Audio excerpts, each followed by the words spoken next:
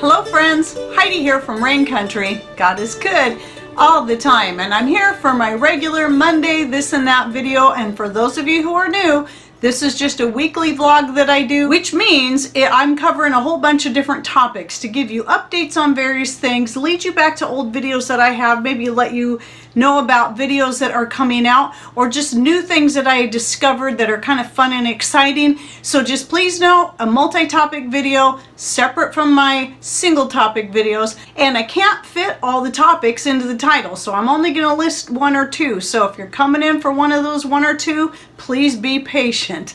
Alright, so let's get started. The first thing I want to talk about is the hair ties that you see me wear. I get a few questions about those. I don't wear these for any religious reason. I just came up with them one day, the idea for them. And all they are is a long piece of triple layered yarn that I crocheted and then made tassels on the end. That's all they are. So they're made for me to wear as a headband like you see me doing here, or to tie my hair back loosely more into a very wide ponytail, or if I have my hair pulled back into a sloppy bun and I just want to add a little color, I'll tie it around that.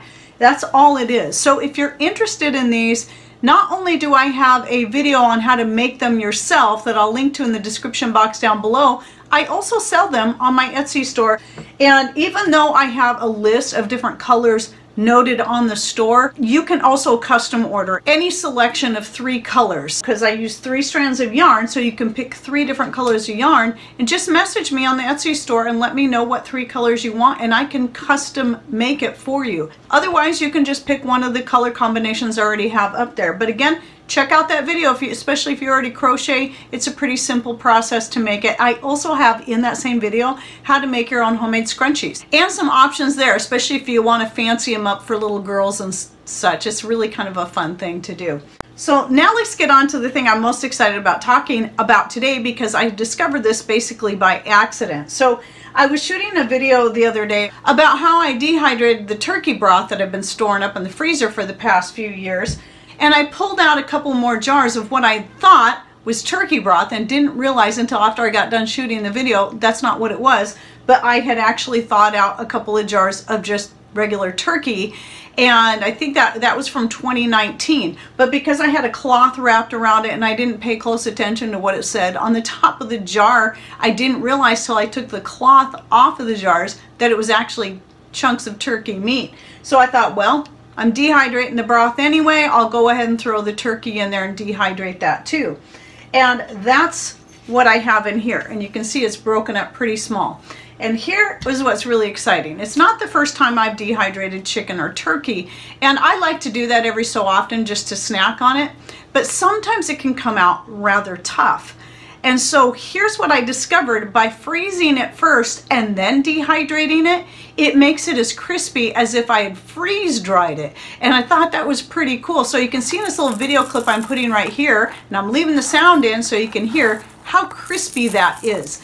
I was very surprised. So from now on, whenever I want to dehydrate chicken, cooked, and this is pre-cooked meat, chicken or turkey, I'm going to freeze it first, then pull it back out after it's been fully frozen, pull it back out, thaw it out, and then dehydrate it. And so not only did that make more room in my freezer doing that as well, because I went back and found a few more jars from 2020, pulled those out, and I've got them on the dehydrator right now, but it's going to be easy use. So I just vacuum sealed this one up. This is the one, since I couldn't fill up another whole jar, this is the one I'm going to be working through first. So you can actually powder that really easily. I just crunched it up with my fingers, so I had just real small pieces, but you can make a powder. And I'm going to be trying it the next time I make turkey gravy to go over rice. I'm going to try that instead and see what we think about that. I have a feeling it's going to add a lot more flavor. And I tell you, eating that really crispy, dried turkey just right off the dehydrator trays is really good. It's a super tasty snack. So there's a little tip for you if you want to give that a try, especially if you don't have a freeze dryer like I don't, because I have no interest in one, especially since I'm always finding ways to dehydrate things that people would normally freeze dry that can turn out just as good. So another thing that got me thinking of was last night. Well, yesterday I watched the baby. It's one of the days that I watched the baby, and he's just getting busier all the time. So usually Monday, Tuesday, and Wednesday, I try to keep my meals, they're either leftovers or I make something very simple that's easy to whip up, either from stuff that I already have canned and so on. Well, since the night before, I had made up a shrimp veggie stir fry to go over rice, and we still had a lot of rice left over. I remembered I had a bunch of gravy that every time I make biscuits and gravy, I would just add the leftover gravy to a bowl and stick it back in the freezer. And the bowl was full. So I pulled out a jar of my homemade home canned meatballs last night, pulled out the gravy early in the day so it could thaw. So that's what I did. We used the leftover rice. I put that in a glass Corelle baking pan, put the gravy over that, and then poured, and I used the liquid from this too, and poured it all in there into a baking dish and just put it on the wood stove and let it heat up for Patrick for dinner last night. So that's a way you can have a fast food that's not actually fast food, it's something more healthy that you made from scratch. And I've mentioned that before, but I wanted to bring that up again because it's just a super easy way to have, besides, a lot of us do the home canned chili and the home canned soups, and those can be some instant meals. But this is just another idea. So making up your own meatballs and then canning them, super easy to do.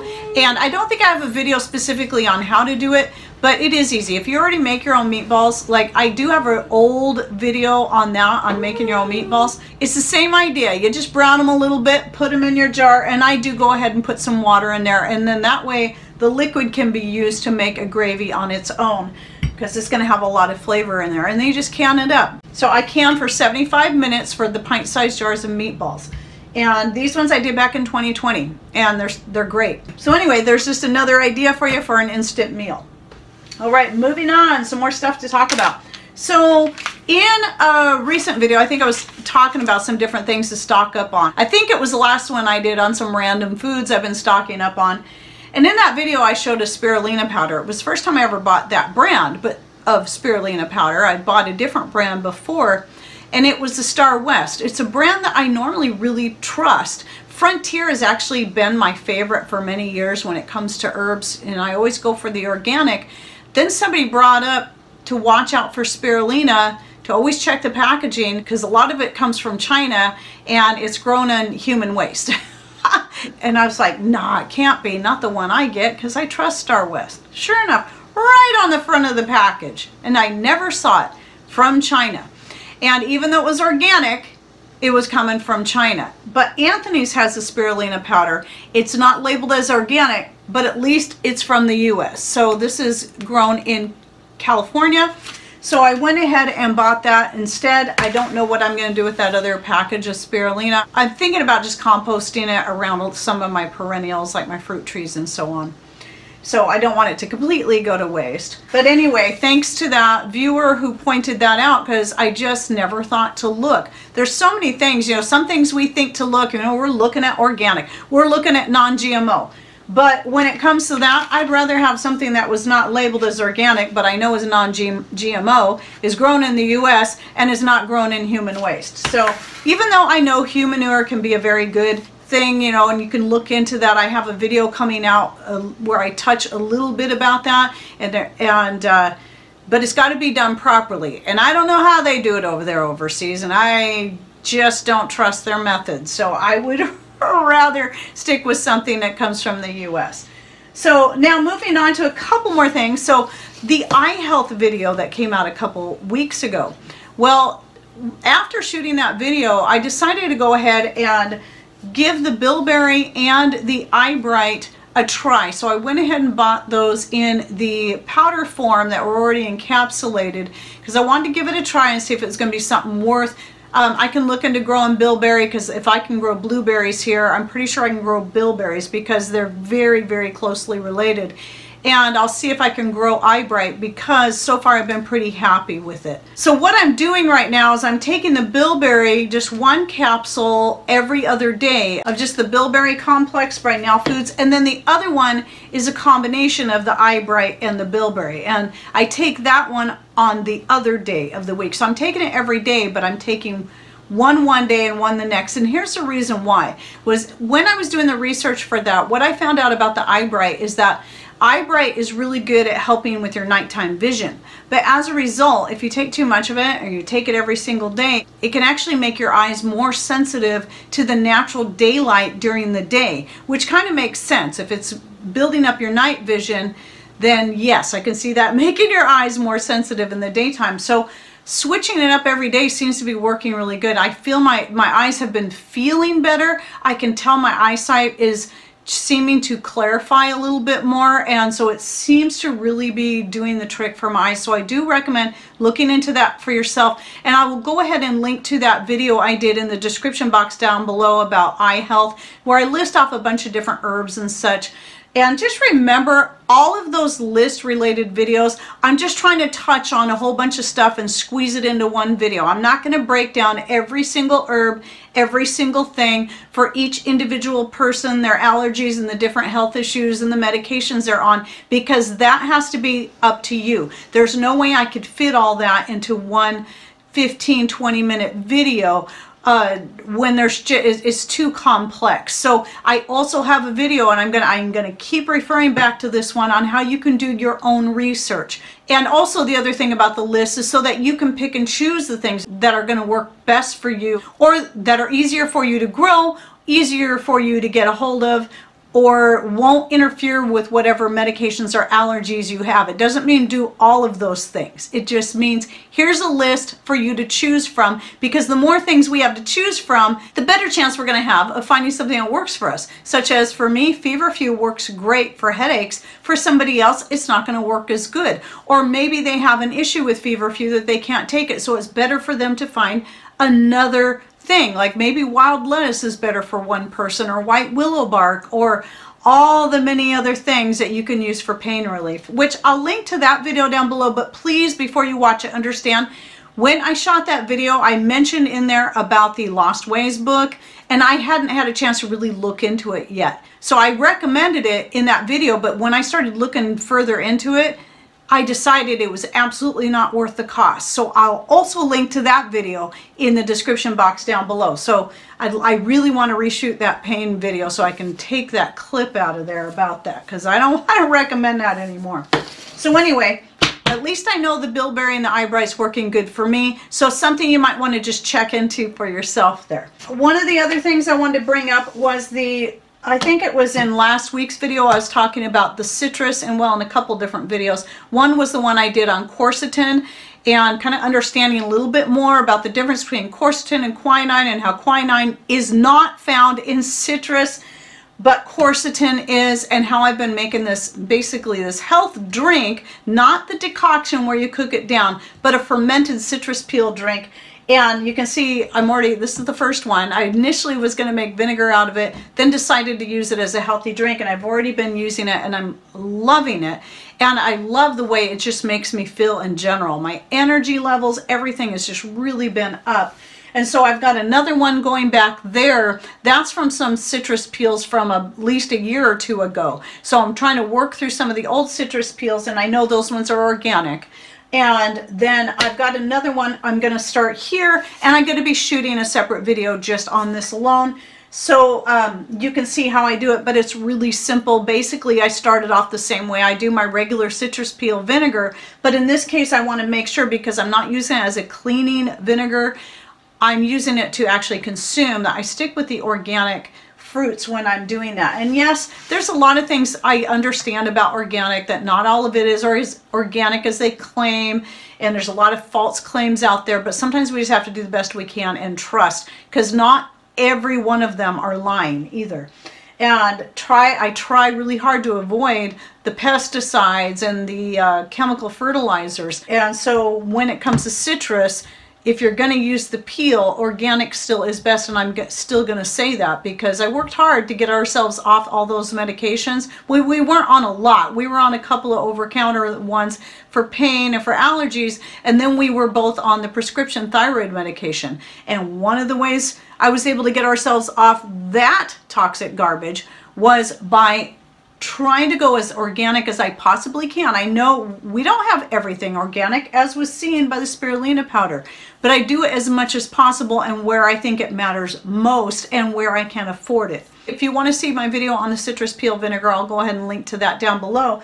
But the difference is now I'm capping it. I'm not even allowing it to go to vinegar at all. I'm just allowing it to ferment for a week to 2 weeks max, because I don't want it to turn completely to alcohol, but I do want it to work through most of the sugars, as well as having that time to really have the quercetin, the lycopene, the vitamin C, all that infused into the liquid. That's why I'm just working through this with the citrus peel still in there, so that they can sit in there as long as possible and I can get the most out of them that way. But you can still do the decoction method, and I found I had good results off of that too, but I find the fermented citrus peels make me feel even better yet. So that's what I'm doing here, is fermenting them. So be watching for a more detailed video on that to come out down the road. Oh, and one more thing I wanted to say before I forget. I almost forgot. I was going to say this when I was talking about the Anthony's. Well, somebody noted on that video, the last one I did on the baking products that just came out on Thursday of this last week, and I was talking about Anthony's, and I mentioned how they have their separate store and then there's their store on Amazon. Well, you can get better price buying them on Amazon, especially if you do the subscribe and save. But what somebody told me, when they were trying to avoid buying from Amazon, so they went directly to the Anthony's store. They ordered up the stuff there, paid more for it through the Anthony's store, which is a separate website, and come to find out, Amazon shipped it anyway. So what that tells me is, just like with a lot of places, they only sell their stuff. It doesn't matter if they're US based, private business, whatever. A lot of places only sell their stuff on Amazon because it's the easiest. It gets them out there the most. Just like I only have an Etsy store. I don't have a separate website for my Etsy stuff. And Etsy has its own issues too. And I could go on and on. I might do a video about that too, because Etsy isn't perfect either, but it's an outlet for me to sell my products where I can keep the customer and myself safe when we're doing our different business deals. But they take a pretty good percentage of the cost of my sales. So, you know, there's good and bad to it. But the one thing I like about it is I don't have to deal with directly with anybody's financial information. I don't even see how a person paid. I don't even see if they use credit card, bank account, PayPal. I don't see any of that. So, and I prefer it that way. Okay, well, I think that's it for my this and that for this week. So I got to get busy and shoot at least 1 or 2 more videos. And don't forget to check out the videos I'll be linking to down below by clicking on either show more right down here below my channel name, or that little gray triangle or arrow you'll see right over here in this corner if you're on a smart device. All right, well, thanks for watching. Take care and God bless.